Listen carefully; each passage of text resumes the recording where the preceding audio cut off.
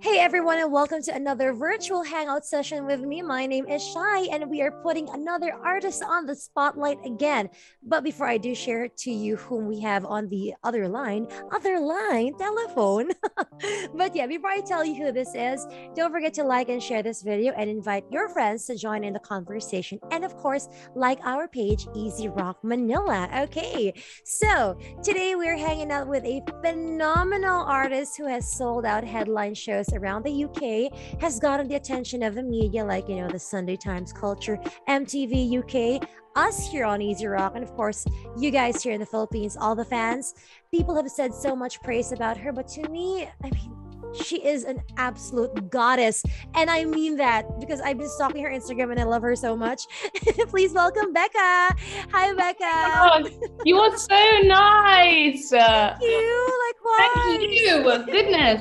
So lovely to be having a little cup of tea with you. I might be having just a glass of water wherever it is right now. Stay hydrated. Okay. So BEKA, I know that you've been through a lot of interviews already. They've been asking about your song here and there, but I really gotta know, why is your Instagram header BEKA on toast? I know it's nothing profound. It's not a very profound question, but I'm curious. Do you know what? I wish there was some kind of amazing story, Shai, for you. I was in a pub, which is like a British pub, and I was chatting with one of my dear friends, Steve, and we were trying to find like what handle I could have because BEKA was taken. And I was like, do you know what, Steve? I drink so much tea and I eat so much toast, it's going to end up being like BEKA on toast. And then we were both like, that's perfect. Why and it's not? BEKA on toast wasn't taken, surprisingly. So yeah. That is so cute. It's such a fun and quirky header. It's not quite as formal as you'd expect other artists to be, but it's so quirky. Yeah. And yes, it really did get my attention. It's adorable. BEKA on toast. So there you go, guys. If you want to follow her on Instagram, it's BEKA on toast. There you go. But yeah, of course, I want to ask you, the usual questions like, how is the pandemic over at your area? Because right now here it's not so great. It's not the best thing going on, so maybe you guys have a better news than we do here. You know what, I want to send so much love to you guys in the Philippines because you've had it so constantly tough, and when I'm speaking to like friends in the Philippines, they're all just saying it is not over. And I think where we are, we've had this kind of slow progression now to be able to go out and you can almost forget that there's a pandemic, kind of. Well, that's good, yeah. Which is good, but it's like you just then feel for like your brothers and sisters around the world and want to say it's going to be okay. I hope when we see photos of you guys going out and about, it does give us hope that we're also going to get that. We're going to get there. We're going to be posting photos and videos where we won't be wearing our masks and all that. But for now, everyone keep yourselves safe and follow the health protocols no matter what. Okay. So thank you for sharing your, what's going on there with you. But now let's talk about, your music and the pandemic. How has things been for you in terms of writing your music during the pandemic? So it's been a bit wild, actually. For everything that you've kind of heard, it was written, or at least that first EP was written pre-pandemic. And so some of the songs were then finished in the pandemic, but my whole career really of just being BEKA has been released during the pandemic, which has been like the wild, wild west. When the first song came out, when I'll Be There came out, I was in my living room at 12 o'clock UK time at night. And it was like, oh, it's out. And that was it. It was like, I was kind of running around my house, in some crazy pajamas, and had some sparkle, tried to make it fun. But I think for those first few months, at least the first sort of 7-8 months, all that excitement and all that creativity and all the hardship of trying to get songs done and trusting myself, and so much of that journey was just done in my little home. So I think it was very formative, though. I think, hard things do form us. And I think that has really made it so that I have a really strong sense of being able to be me, and I wasn't pulled in too many directions. But also I think it made the world feel very small. So speaking to, I say friends, fans, but they're my friends in the Philippines was crazy because they just, everyone's at home on their computer, able to just message back. So it felt like very close and like family. So do you know what, to be honest, I'm just grateful, and I'm grateful to still be okay. And I'm grateful that my family were okay. But yeah, it was wild. I could imagine how different it would have been if, there was no pandemic and you release all your songs. I think people will be clamoring for you. I don't think you would have had time for us right now, Becca. I will always have time. I think not. No matter what. Thank you. You're awesome. You're awesome. But yeah, it has been quite difficult for a lot of people. It's been a different experience for a lot of people with regards to what they do on a day-to-day basis, right? So of course you are not an exception. So thank you for sharing that experience to us as well. But I did see that you have started performing on stage already. Like, again, I stalk your Instagram. Please, I'm not ashamed. Please. And I see that you've had a lot of wild concerts already here and there. So tell us about that. It's been such a gift. Like performing live. I mean, because you'll have been to, Hon shows and that kind of thing. It's been amazing over the past few years. Performing with those guys, they're my dearest friends, and getting to travel the world has been incredible. But I think I just wasn't emotionally prepared for what it's like to stand on a stage with people who've actually paid money from their bank accounts to come and see you. It's like, it's so nuts. Saved for this.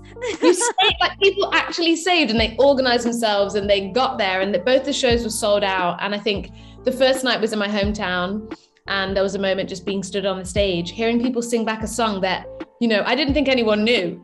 And they're all singing the words back. And it's the kind of moment where you're so full of adrenaline, you can't believe it. But equally, you just want to go and get a duvet and like cry at home. Aww. With how amazing it is. So, and I think I love playing live. And I think as an artist, it's a really important part of you that connects you to the people that you make music for. So having that has been like a new fuel that I haven't had yet, over this past kind of year and a bit.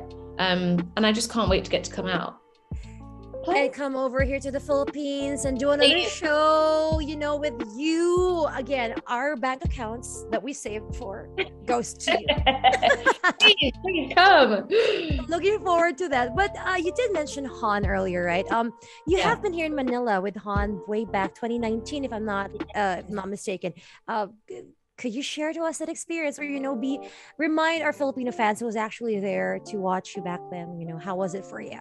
Oh my gosh, we had the most incredible time. It's one of my favorite runs of any tour that I've ever done, because we did the mall tours, and after having come out and done a few different shows and festivals, to then do these mall tours, you're there in a normal day. It's not the nighttime, it's not in the middle of a forest, it's, in the normal place with normal, wonderful people. And I had my first sign made for me in the Philippines, like in Manila, the first sign I've ever had. And I think being able to be so close to everybody, and the way that your malls are, they were kind of surround the stage. So it felt like we were just all together. It was unbelievable, which has made me so excited to come back again. Because I think as well, the way that you, as Filipino people, consume music, you're so committed and so doting, and you're happy to commit yourselves to a show. Whereas in the UK, people can be way too cool for school, and then, they kind of stand there, waiting to be impressed. And it's not the same. Whereas you're a very giving people, so that really came across. Well, it's a good thing this airs in the Philippines, because, your friends and family over there. No, but it's all good. And you know what? I can imagine that when you come back here, you're not just going to be performing in the malls. I know you enjoy that, but I can really imagine you to be in a much, much bigger stage here in the Philippines. And again, I cannot wait for that. Your fans here cannot wait for that to happen. So please, pandemic, COVID, go away. We're done now. We're done with you. We're over. Yeah, we're over you. But again, thank you for sharing to us all of your experiences, especially the little bit of throwback of 2019 pre-pandemic, when everyone could just bump into each other and enjoy a concert properly. Oh, and hug. But yeah, until then, we're just going to talk about it virtually for now. And this time, we want to talk about your single. It's called Thorn. Tell us about it. I've been so excited to release this song. It's probably the most vulnerable song that's come out so far. And the song began in a bit of a strange way. I'm just going to share with you, Shai, because go ahead. I was in the shower, and my husband came in. He just opened the door and he said, "What would happen if you wrote about the hardest thing in your life?" And then he just shut the door. And I was there left like, this was a real intrusion with quite an intense question. But thank God he asked, because I had this line that came straight to mind, which was, "That thorn in your side is hurting me." And I was kind of shocked that I had this line, and was kind of thinking, where on earth has this come from? And Thorn is basically it's kind of about my family, a bit of family breakdown growing up, in my big family.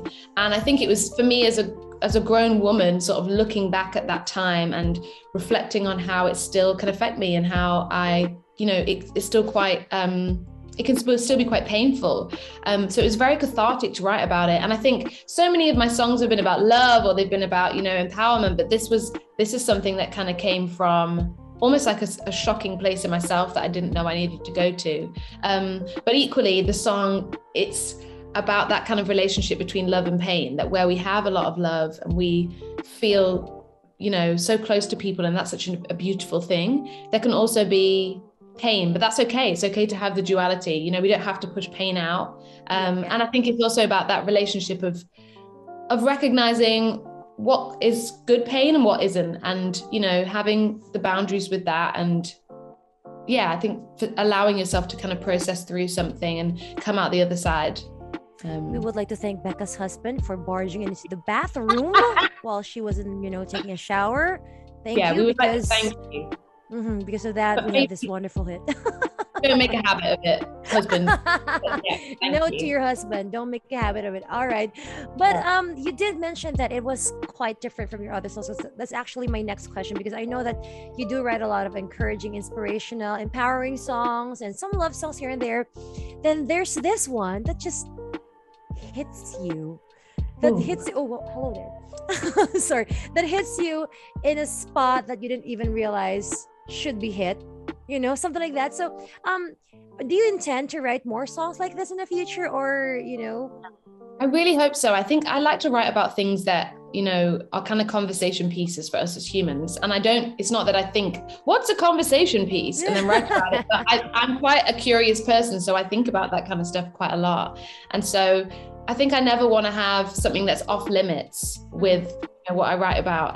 But equally, the songs are all about the things that I'm going through. So I think there really is kind of the only limit on it is whether I'm processing and thinking through it. But yeah, and I think vocally it's in a place that I've not really sung in yet. And I wanted it to be in that place that's sort of maybe a bit uncomfortable, because that's kind of how the song felt a little bit for me. Okay. Because I was wondering, would a singer always want to reach an uncomfortable tone or note? But then because you said that it matches with a feeling, then whoa. It's kind of mind-blowing for me as a listener of your music, of music in general. It's a very interesting take on why you choose to put it that way, to sing it that way. But thank you again for sharing that. Now, here's a couple of questions actually about that song and about what you went through back then. A lot of people relate to your song to the core, like I mentioned, right? They went through some sort of similar pain or even worse maybe. What will you tell them now after you went through what you did? I think my feeling would just be that there's nothing wrong. Can you hear my buzzer going? There's nothing wrong with pain. Pain is okay. It's sometimes, where you have a lot of care for something, it's also a show of a lot of love. But equally, it's a powerful thing to have space to process through those things that happen in our lives. We're not just going to be able to push it under the carpet. It's probably going to stay there. And so I think there's something quite beautiful about allowing yourself to have the space to process through something, and that it's okay, and that, everybody has their stuff. And if you don't deal with it, it will linger there, as I'm living proof of as a grown woman, with many lingering things. But I think I can definitely be guilty of thinking that life is about everything being perfect and amazing. And actually, it's about the journey. And the journey's, it's okay for it not to all just look sparkly and wonderful, and it never will. Yeah, thank you. I totally get that. Everyone right now is going through some sort of pain that we feel like, oh no, it's the end of the world and I don't want this. But when you grow up, when you go through it, you guys are going to just laugh at this moment or be grateful even for what you're going through right now. You just don't know it just yet. There's like a gift in everything. Yeah. And it's hard, but there is a little gift. There's a gift in all the things that we go through. I just don't know it yet. Preach, write a book. Should I write a book? Maybe I should, because I can't sing. I can't write lyrics the way you guys do. maybe I could just vlog or write a book about it. But yeah, thanks for the I would idea. write it. Do it. I'm gonna write in my notepad right now. Write a book. Gotcha. But thank you. I guess you know what? We are almost out of time, and I really don't want to ask you a whole lot more questions. But I do have to let you tell your fans in the Philippines and everywhere else to figure out, or tell them where we could find you and where we could find your music. Yes. Well, my new single Thorn is available everywhere that you would stream music. Go stream it. And then I would love to know, I'd love to know what you think about it. If you message me on Instagram at BEKA on Toast, I read every single one of your messages and I love them and we could be friends. Yay! So there you go, guys. Go flood her Instagram, send her all the DMs, slide into her DMs in that good way, and tell her about your experience with her song. Again, Thorn, a beautiful, painful song. Beautifully painful song. There you go. It's contradicting, but you will know what I mean when you hear it. And that is it. Thank you so much again, BEKA. You have been wonderful. Thank you. And we will see you again soon. Once again, guys, my name is Shai, and this is 96.3 Easy Rock, just the right rock. Love you guys. Bye.